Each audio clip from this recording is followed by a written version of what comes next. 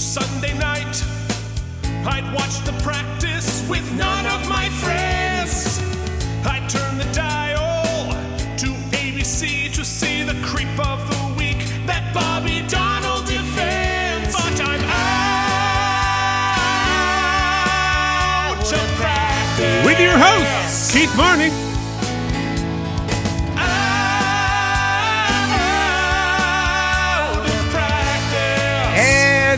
Mike Indeglio.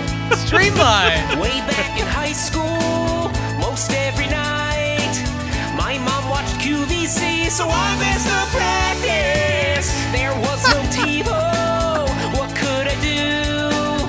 Wait 15 years, get fat, then stream it on Hulu. Out of practice. You can't see me, right?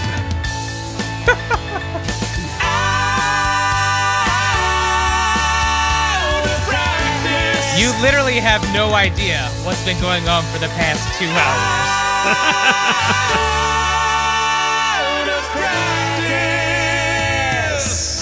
And welcome to the Out of Practice podcast, a weekly podcast detailing David E. Kelley's award-winning series, The Practice.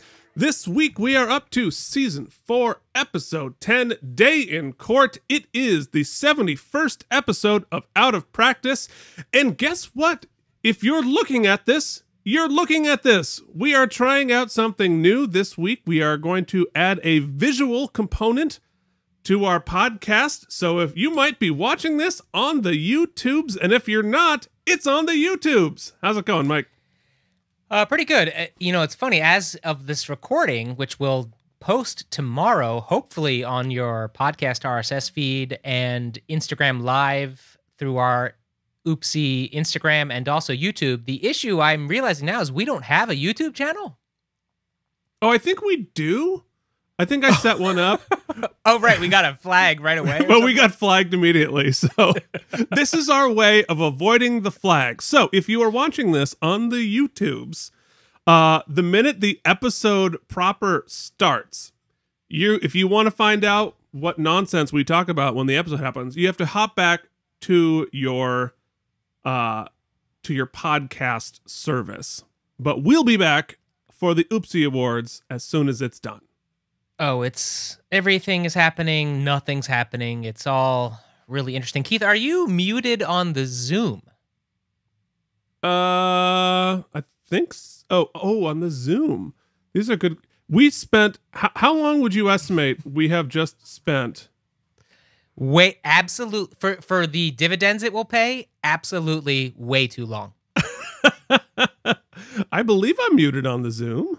Okay, I was just hearing a little popping and clicking. I don't know if that's just my computer slowly dying. Oh, you know, it's possible our intern Jen is not muted.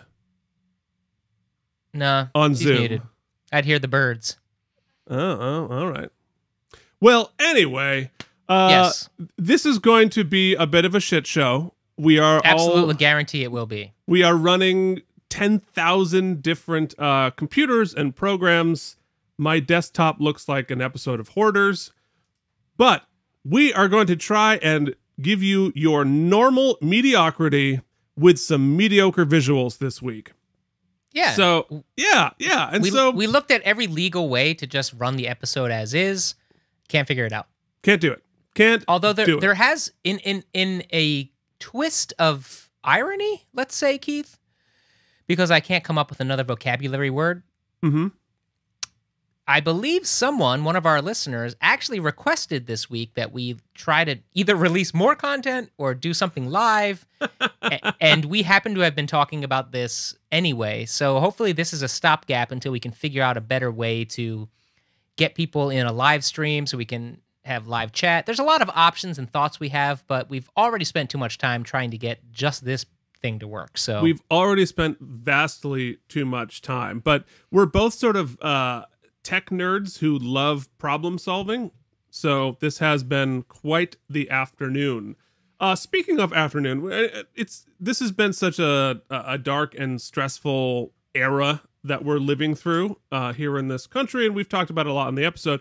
But something good happened today, and I think we should acknowledge it, and that is, of course, that the Supreme Court ruled that you can not, or that LGBTQIA people are included in the workers' protection rights here in America. So you cannot be fired for being gay, which I thought was a really,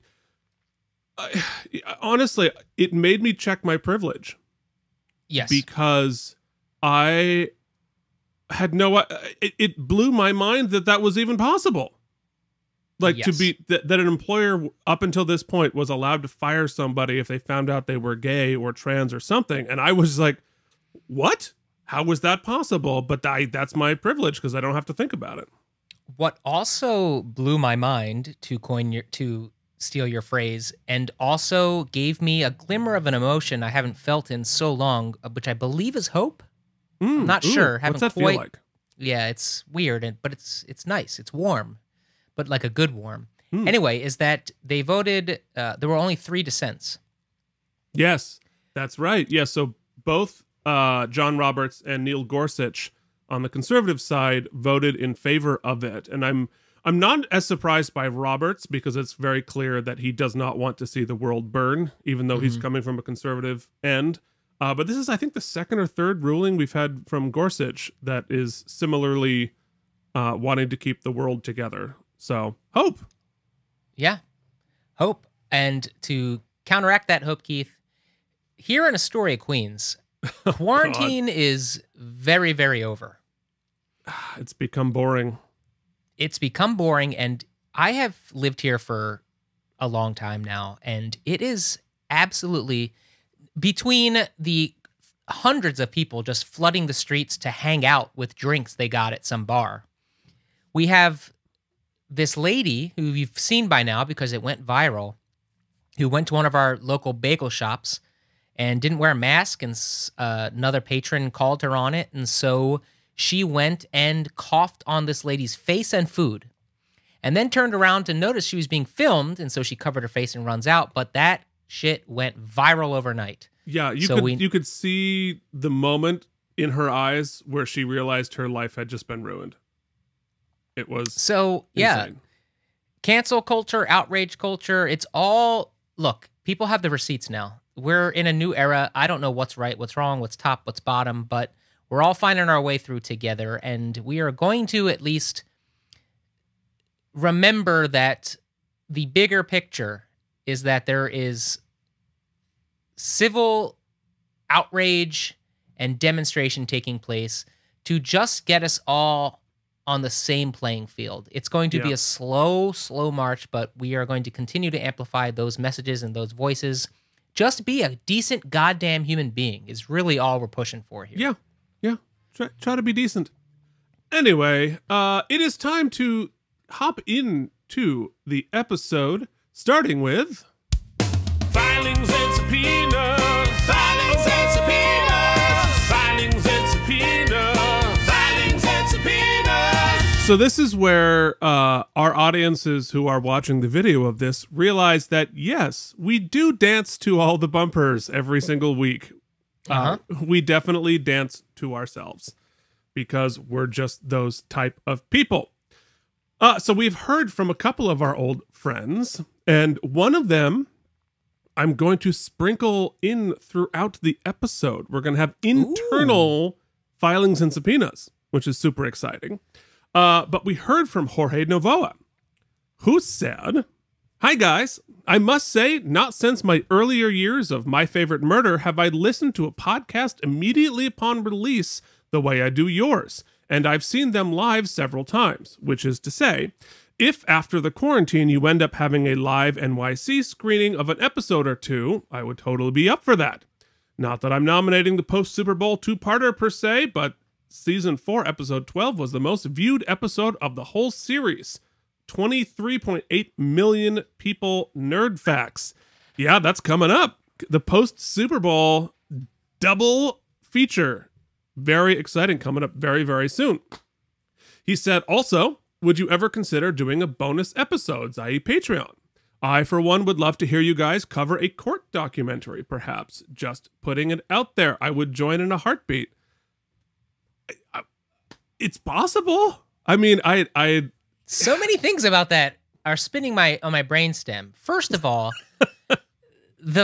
we never thought, in fact, we were joking weeks ago even, that nobody even listens to the end of each episode, let alone listens weeks ahead to prepare for the episode. I know, we have people listening ahead. I don't even do that. No, you don't. That's what we base the entire episode on, is the principle that I'm coming in completely unprepared and Keith is probably overprepared. So anyway, that blows my mind. Also, it's hard for me to say this because you and I are two of the most self-deprecating people who have ever been born.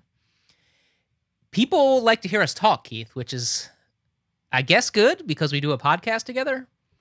So this whole thing is sort of predicated on that. So yeah.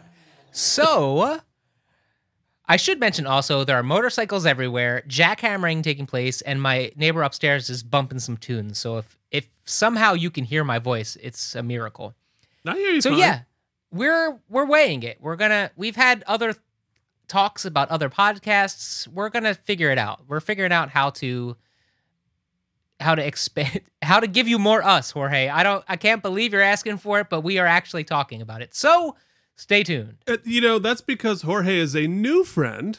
My old friends, could I donate to a Patreon to have just a little bit less of you? Yeah. That would be great. Well, so yes, thank you. We're working on it. Yeah, we're thinking about it. It's very exciting, and very gratifying and very humbling that people are listening and participating with such enthusiasm. All right, so Jorge continues. And now, the unsteady perceptions of an OOP fan. On Season 4, Episode 6, Marooned, Mike brought up an excellent point, which made me think he was about to ask a legal question and got sidetracked. I found this perceived question so fascinating, I decided to research it. Except, when I listened to the segment again, I realized I was wrong. I just written a mini dissertation about a point that wasn't even raised. That said, a similar situation, so it's not a spoiler, will come up again this episode, A Day in Court, which happens to be one of my personal favorites on the series. Look out for that, Mike. So I thought I'd share what I found. And so to give context to this was the question that you asked. Miss Carlson. I'm sure I know the answer to this, but yes. We've brought this question up before, and I'm just going to pitch it to our audience. Or Jen. I'm pretty sure, but I mean, it seems pretty self-explanatory. So we both agree, Keith, that during a trial, when something is objected to and then stricken from the record, it doesn't really achieve anything because the jury, regardless of how hard they try, it's now in their brain. Right. Oh, you continue. However, in future appeal, should the trial ever come to appeal, when the record is read back or if testimony is ever then referenced for future trials or appeal or what have you, right, it is literally stricken from the record. It's never reheard. Yeah. Okay. So we have some answers. Unbelievable. Jorge has become the better podcast. So he says, as it turns out, what Mike said about objections remaining in the jury's brain actually has an unofficial legal phrase. Unring the bell. That is, by not having a mistrial, the judge is asking jurors to unring a bell. So when he brought this up, specifically in regards to appeal, it had my wheels spinning. Enter new segment. What do fans think Mike's gonna ask? What if the jury can't unring the bell? What if they disregard the judge's instructions and find the defendant guilty? How can this injustice be raised in appeals court if it was in fact literally stricken from the record? That's totally what I meant. It's totally what I meant to ask. See? Well, I give Mike bonus points for the correct usage of literally. Listen to Scott. We'll correct you on that immediately, my little brother. What I found out was it's actually not literally stricken from the record. Not placing blame, I thought the same thing. Apparently, if something is stricken, it's not available to the jury, like Keith said. However, according to the Guide of Judiciary Policy, the transcript must contain all the words and other verbal expressions uttered during the course of the proceeding. No portion must be omitted from the record in order to strike. The material ordered stricken, as well as the order to strike, must all appear in the transcript. So I think what that means is that it is stricken from what the jury can ask for. It is like the jury's transcript. If they can ask for a piece of it read back to them, the jury cannot have access to that. But of course, the actual transcript of the trial itself, for use in appeals, it must remain there, which makes perfect sense. Okay, yeah, that does make sense, and it's good to know. Yeah, that's really, I think that's fascinating. It's amazing work. Thank you, Jorge. That was, you made us the better podcast. Fantastic. It makes me so happy when things we hoped would happen start to happen. And this is the first time ever in our life. Yes. People are not only writing in and interacting with us, but they're making me sound smarter than I am, and B, answering questions, which leads me to my next question, which could lead to my ultimate divorce. Do we need an intern? Do we need an intern if our listeners are interning for us? Of course we need an intern. Okay. First off, she makes us better because, like, when she's on the line, we have to sort of up our game. Second of all, she does research in the moment as opposed to a week later. So I think you're necessary, Jen, although I think you're more than an intern. Oh. We need to give her an official title that's not intern. She is unpaid. There is that. But yes. Definition of intern. All right. So the next filing and subpoena is from our good friend Phoenix Cage. And so I'm going to, he gave us, he sent notes on the upcoming episode, the episode we're about to do, A Day in Court.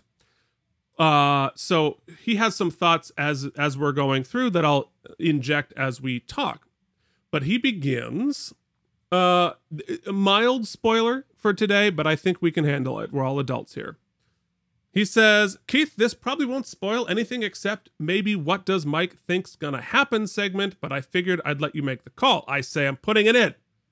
I wanted to drop this in ahead of time and bring up during the episode because it's probably not worth discussing after the fact, but the writers really do not know what money laundering is. David E. Kelley is an attorney, so he must not have been a criminal attorney, either in the literal sense or in the Saul Goodman sense. It's not handing someone money to them and handing it back. It's creating a legitimate source of income with inflated profits so that large sums of illegitimate money can be spent without raising red flags. So it's a serious concern for those with illegal gains. After all, tax evasion is how they got Capone. I'd figured at least one of you guys would catch this. For all I know, you could be laundering tens of dollars through Anchor.fm ads. Oh, that is a great zing. It's a good thing we're friends, Phoenix. He knows us so well. Phoenix gets it. He continued, I would have sent my usual voice message, but I just had sinus surgery at the hospital and I can't speak very well. Either from the anesthesia, painkillers, or the gauze in my nose, just all of the above. Well, I'm sorry you had sinus surgery. That sucks. Yeah, get better soon, man. Get better soon. We look forward to hearing more from you later in the episode. But now, Keith, do you know what is the best recovery medicine? NyQuil.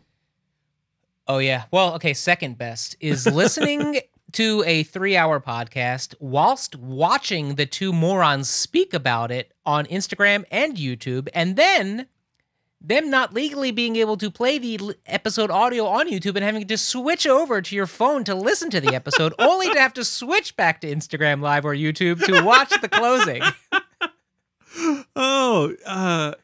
Yeah, it's like, I think you've made it harder, because this is sort of Mike's idea. You have now made it harder for us and our listeners. Mm-hmm.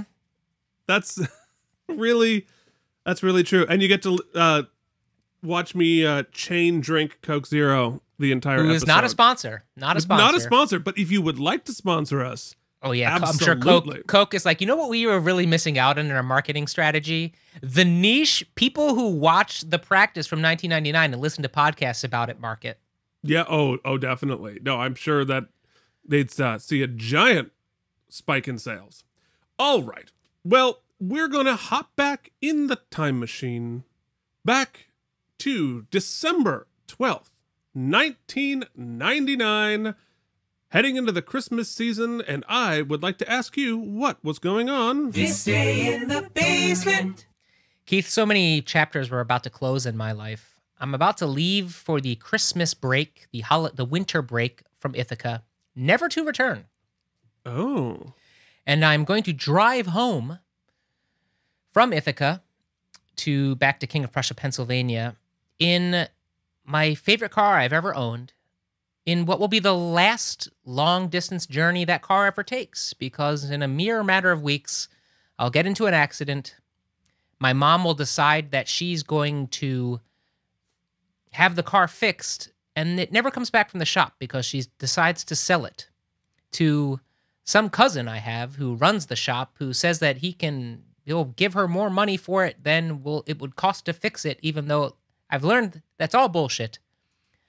So we say goodbye to my favorite Honda Prelude, 1999, cherry red, 2-door, sporty as hell. We salute you. I thank you for your service. And I miss you, man. I miss you, buddy. Oh, That's it, Keith. That's so sad. That's all I have to say. Okay. Well, I, on the other hand, have a great story. I can't wait to hear it. I'm so excited about this day in the basement because I actually know exactly what I was doing on this day. Ooh, okay. And it is also, speaking of spoilers, we have a lot of spoilers this week. This is a sports ball spoiler because I, on this day, attended the first NFL football game of my life at Ralph Wilson Stadium in Buffalo. I went to go see Kerry Collins, Tiki Barber, Amani Toomer, Michael Strahan, and the New York Football Giants defeat the Buffalo Bills. And I went and we sat in the very front row at Ralph Wilson Stadium. And I think you have a picture of, yep, there is. I went with my girlfriend at the time, who was remaining anonymous, not because she asked for it, but because she probably would ask for it. The poor thing does not deserve to be associated with me or this podcast, but there is us in the front row, and I think I sent another picture of the view that we had. We are on about, it looks like the 9-yard line, and it was spectacularly fun. The saturation of that photo looks just like the saturation of our episodes we watch. I think it's just the 90s. Yeah, that was on a disposable, like, film camera. I took the pictures, are terrible and completely impossible to see what's happening. But not only did we win, we won on a last-minute field goal to take the lead, and then a Hail Mary from Doug Flutie that was intercepted right in front of me in the seats there. So on all of the team highlight videos, I can actually see myself jumping up in my white Phil Simms jersey when the ball is intercepted. Listeners who are watching with us today, take a look at that side by side. Keith, I gotta say, man, you have not aged a bit. No, well, I think it's because fat don't crack. Low cal Keith at the Giants game. No, that's high cal Keith at the Giants game. And then I spent like 15 years like super thin, and then I became high cal Keith again, which is why now I'm low cal Keith, trying not to be high cal Keith. I love that you blurred out your ex-girlfriend's face, but that poor but not man, my jowls. That poor bastard right behind you on the top right of that photo. He's clearly not happy with the way the game's... By the way, this week's episode of the Out of Practice podcast brought to you by Unnecessary Turtlenecks. Unnecessary Turtlenecks. Cover those rolls when you go to the polls. I found turtlenecks necessary for about from about 15 to 25. Just mock turtlenecks every day. That was my uniform because I apparently just did not ever want to touch a girl. Anyway, so my other favorite story, speaking of the guy next to me in the at the Bills stadium, because of course we're the away team and they were all rooting for the Bills. There was this guy sitting right next to me who, it was a 1 o'clock game. He was toasted well before kickoff. And he spent the entire time screaming to the point like I was worried about his vocal health. And he was just going, Coleman, you suck. Coleman, you suck. Your mother hates you. You suck, Coleman. You fucking suck. And so I let him do this just like endlessly. It never stopped. I let him go all the way to the fourth quarter. And I just went, you know, it's Collins, right? And it's like, oh, thanks. Collins, you suck. Just like didn't skip a beat. Oh man, that's funny. It was great. All right, so that is This Day in the Basement. It is time to talk about... It's time for the Out of Practice podcast's This Day in the World. The greatest hits, the biggest movies, headlines from Vermont, essential sports updates, and for some inexplicable reason, the weather from 20 years ago. Now back to Keith and Mike. And the number one hit continued to be... No. But this week I've gone with a metal cover by Leo Maracchioli. The cover of the Burlington Free Press. No, stop. Say it again. What's the guy's name? Leo Maracchioli. Okay. I took Italian diction. All right, so Burlington Free Press, the headline was Attorney General to look into hazing. And what was happening there was quite the scandal. The University of Vermont men's hockey team got into a horrible hazing scandal that decimated the team for a while. I remember that. That must have made national news. I'm sure it did. It was pretty brutal, and especially looking back on it was even more upsetting than I thought, this is a great underscoring for this very serious conversation. The top movie was Toy Story 2 in its third week of its reign. Thank you, Leo. That was amazing. I'm glad to have found that. And now it's time for the slightly spoiled... It's time for sports ball. After the glory that was the Giants' last-second victory over the Bills, the world turned in to watch the Philadelphia Football Eagles lose to the Dallas Cowboys 20-10. Troy Aikman threw for 242 yards, including receptions by Neon Deion Sanders. The Eagles fell to the ignominious record of 3-11. Man, we sucked. You were not good at all. Well, speaking of not good at all... Weather. Oh, yeah. Talk to me. Can you tell me the weather? 'Cause we all need to know. Was it hot or did it snow? Maybe. Tell me the weather from 21 years ago. Oh, yeah. Just feel it. Keith, it was finally winter time here in Astoria, New York. It's been balmy the past few weeks, even though it shouldn't have been. It was 46 degrees and cloudy.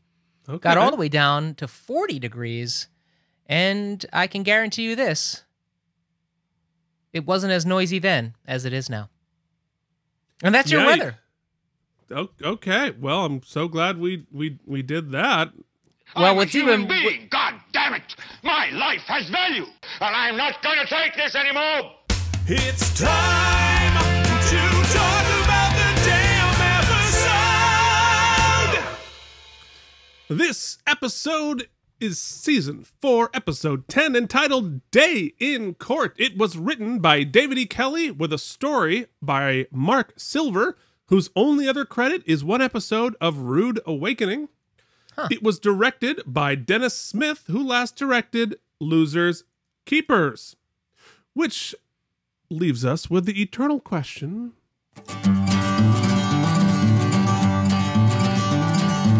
What is that supposed to mean? What's your problem?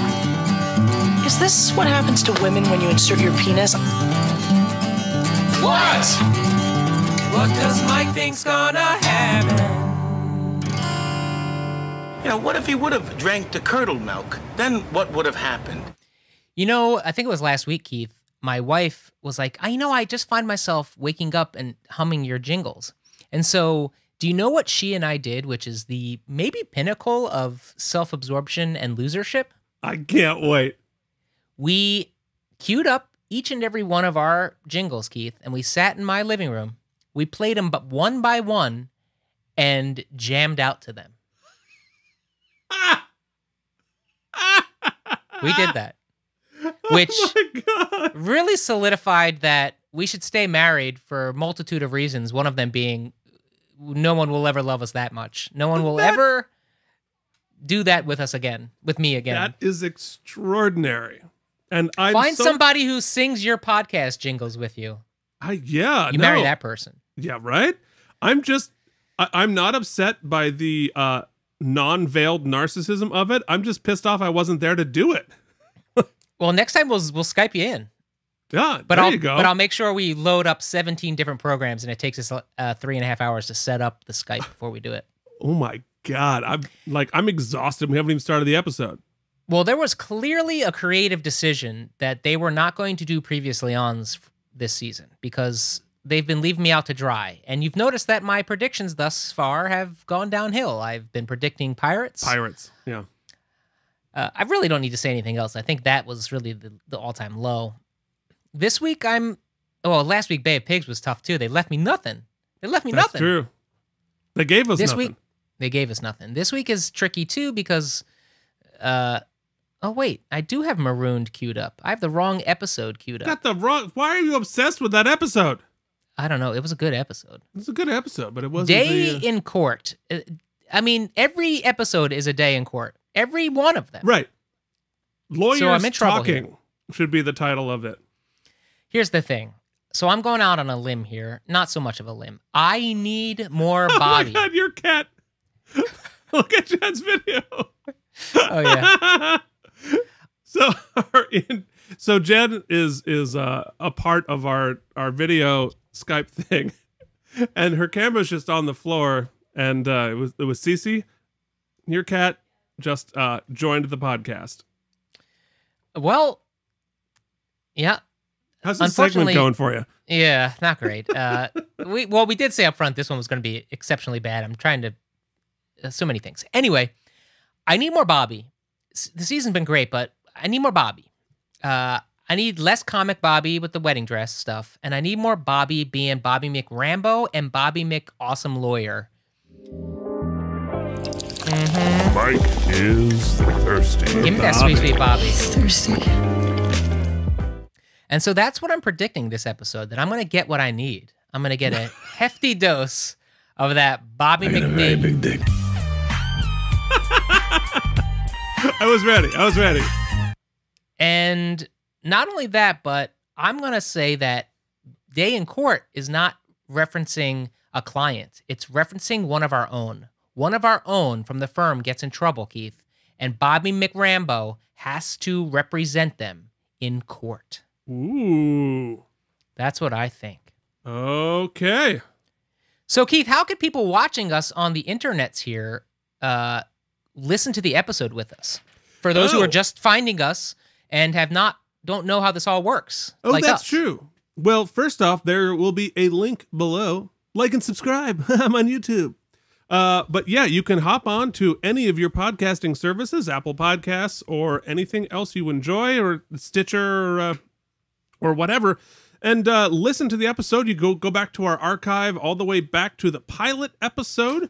And if you would like to talk to us about these episodes, you can email us at outofpracticepodcast@gmail.com. You can find us on social media on Facebook and Instagram at Out of Practice Podcast.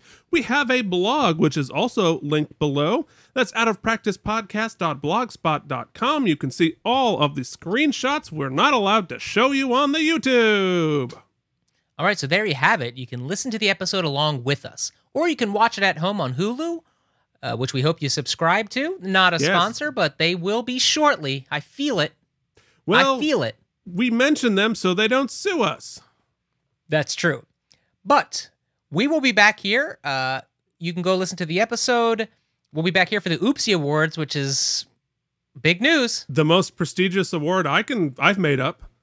And but if you want to hear us talk over the episode to really get the gist of what Keith and I do, I mean, our really insightful, really interrupting the episode, breaking the flow, confusing people the really plot love lines. It. Yeah. But that aside, it's where some of the most choice bumpers get played. So you don't want to miss those. That's true. Either way, we're going to roll an ad you don't have to listen to, and we'll be back for the Oopsies, which will be instantaneous for you. So pause here, listen to the episode, come on back for the Oopsies, do it however you want. We don't even know if this was a good idea, but we're going to be back. Ladies and gentlemen, the Out of Practice Podcast, in unofficial, unsolicited, unfactual association with David E. Kelly Productions, proudly present... Oopsie. The Oopsies! Celebrating excellence in acting good, lawyering good, guesting good, and being Tom Brady. Not to mention, this is where we rate the episode and stuff. Now, here are your hosts, Keith and Mike!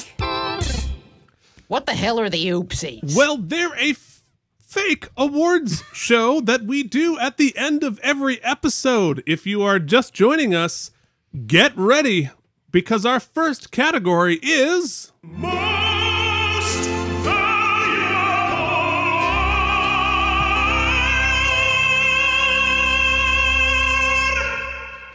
So all of the chickens have come home to roost now, Keith, because our results-oriented process have left us in a pickle. Yes. Generally, you'd say if in the course of the trial you got choked out by the defendant, you probably are going to win, and thus, for being the winner and also very brave, you get the oopsie. But that didn't happen here. No. Well, Helen lost consciousness, but I think also lost the oopsie. You think? Well, she also lost her shit after the... She did. But that doesn't matter because it is after the jury is out, so she can do whatever she wants. Now, Bobby lost his shit too, and he was pretty gross in cross-examining Ed Begley Jr. Right. But he did win. He did win. Eugene didn't say much. He rolled his eyes a couple times. He harumphed around, and he did break his own client's arm. He did that as well. So what that. I'm saying is, we've got a lot of bad choices. Well, I don't see how Bobby doesn't win, though. Yeah. He laundered some money. He ended up in jail.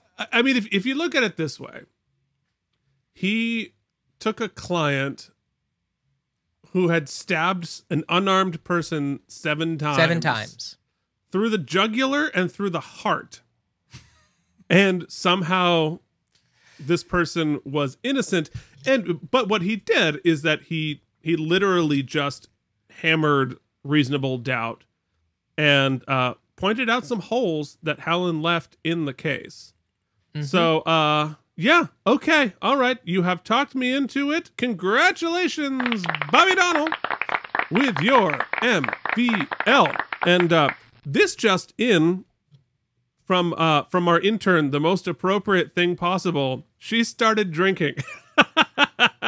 Well, it was not 5 o'clock somewhere when we began this, but it is now. It sure as hell is now. It was basically breakfast when we began the day. Oh, my Lord. So we're streamlining, right? Streamlining. I still have to mix it and get it on the internet by soon. All right, our next category is... Already famous because you've been on TV. Getting the pay. Watch your first entry on your IMDb. Way to go. But you're the best guest actor. You are the best guest actor. You are the best guest actor on the episode. Did you see my air piano there, Keith? I did. No, I did mine too. I always do mine. I'm sort of slightly out of focus. Here we go. So, it's the piano behind me, but whatever. Do we go with bad accent or do we go with Ed Necrophagly Jr.? In my opinion, neither. I think this goes to Paul Dooley as Judge Swackline. Oh, absolutely. You know what? I'm thinking of him as Roberta Kittleson as not guests because they're just so ever present. I think you're right. Paul Dooley crushed it. I thought it was fascinating. There were a lot of different colors that he gave us, and I like that character, who is similar to Richard Bay. He's a villain with colors, and I find that a really compelling character, and I'm always glad to see him when he's there. So congratulations to Paul Dooley for your duly earned oopsie. Next up. You killed your podiatrist or blew the case, but you let a single tear run down your face. You're the best actor on the show. I called it at the top. I said, give me more Bobby. I said, I need me my medicine. Give me my baby Bobby. Give me my Bobby McD. I need that big old Bobby McD. And boy, did I get him. I got a very big dick. Oh, I got it.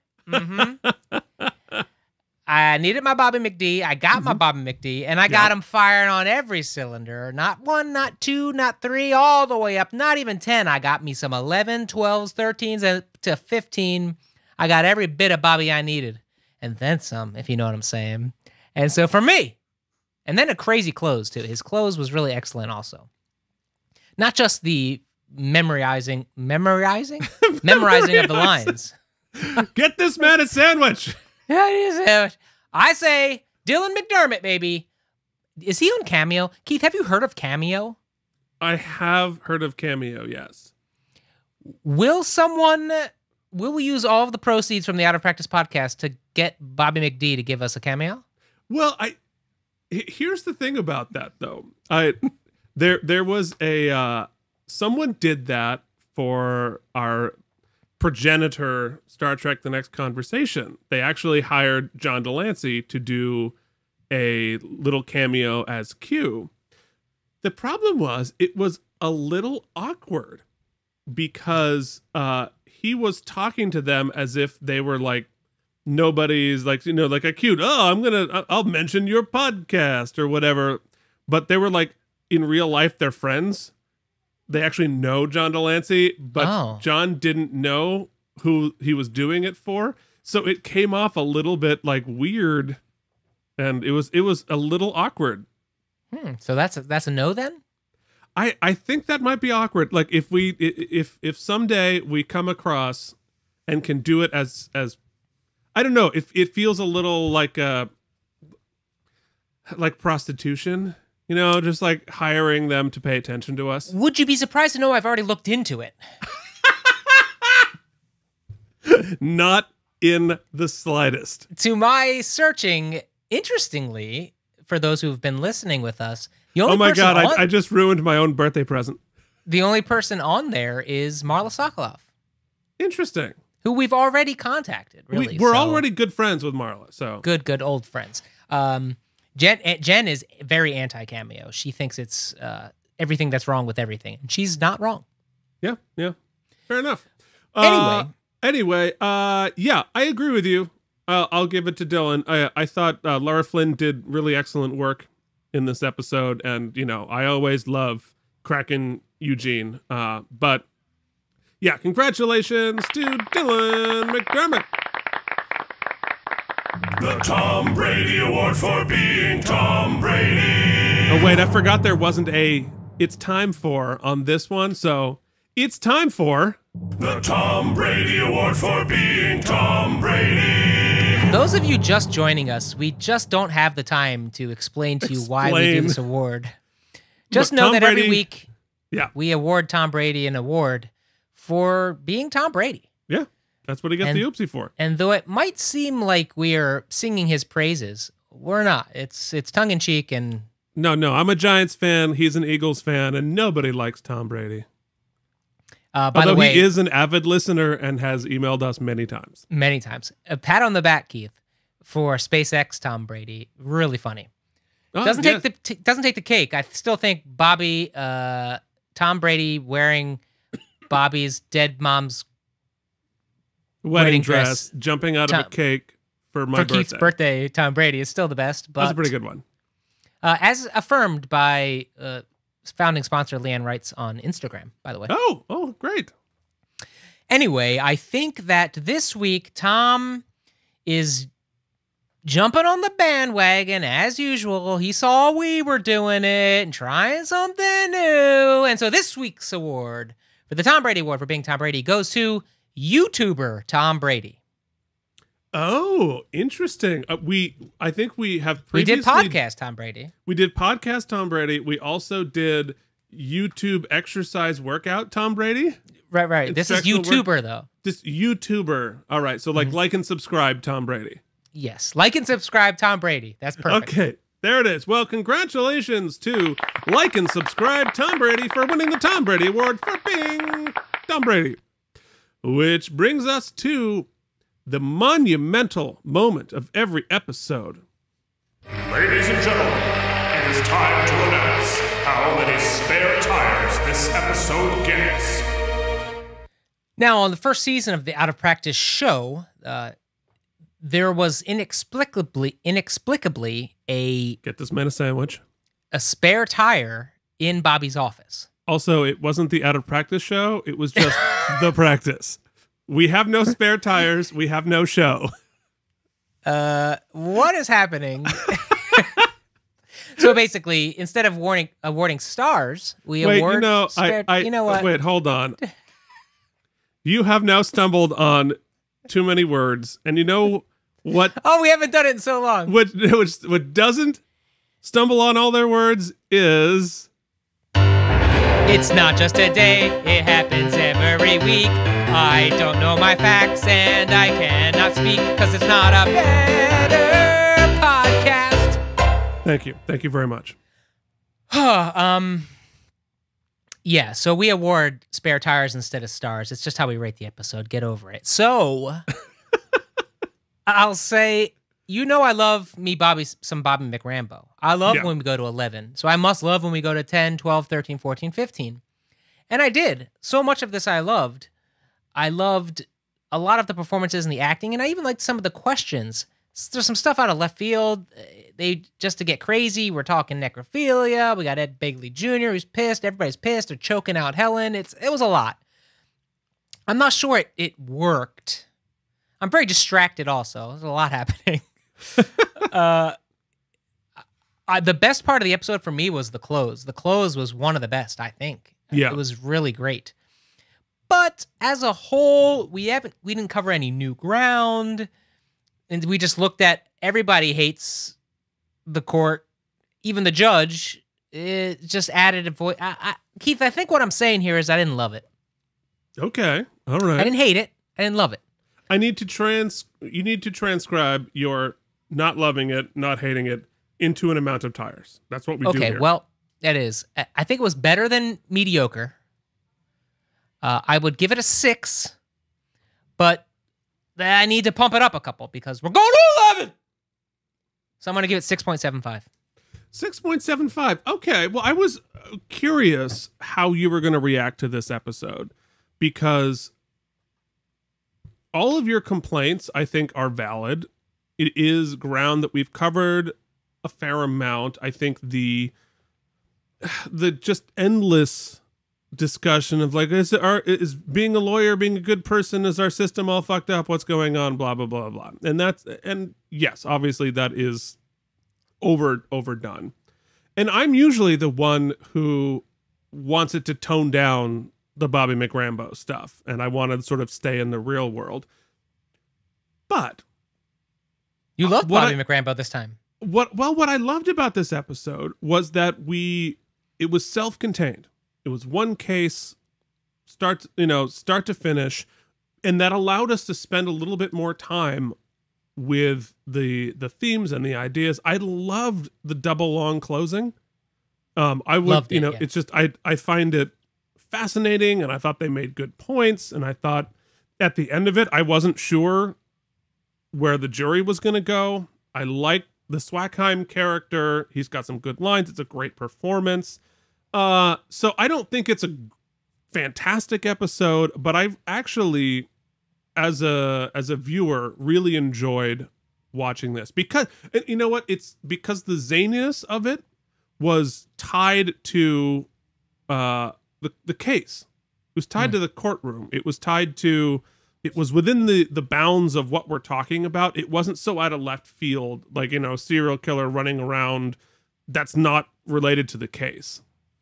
So I forgave it because it was in the right world. So that is a long way of saying we might be further apart on this episode than we've been on an episode for a while. I'm going to give it 8 spare tires. Wow. Yeah, I liked this one. Okay. All right. Well, all right. There you have it. We'll do some math and we'll put that on the website. Keith, roll it and let's tell everybody where they can find us on the interwebs. If you'd like to find us on the interwebs, you can find us on social media at Out of Practice on Facebook and Instagram. You can go to our blog at Out of Practice Podcast at Blogspot. Do us a favor, leave us a rating and review on Apple Podcasts, and you can join the jury. I ran out of things to say. You talk now. Yeah, you can also donate to the podcast, help us out in producing the podcast. Clearly, we need the help.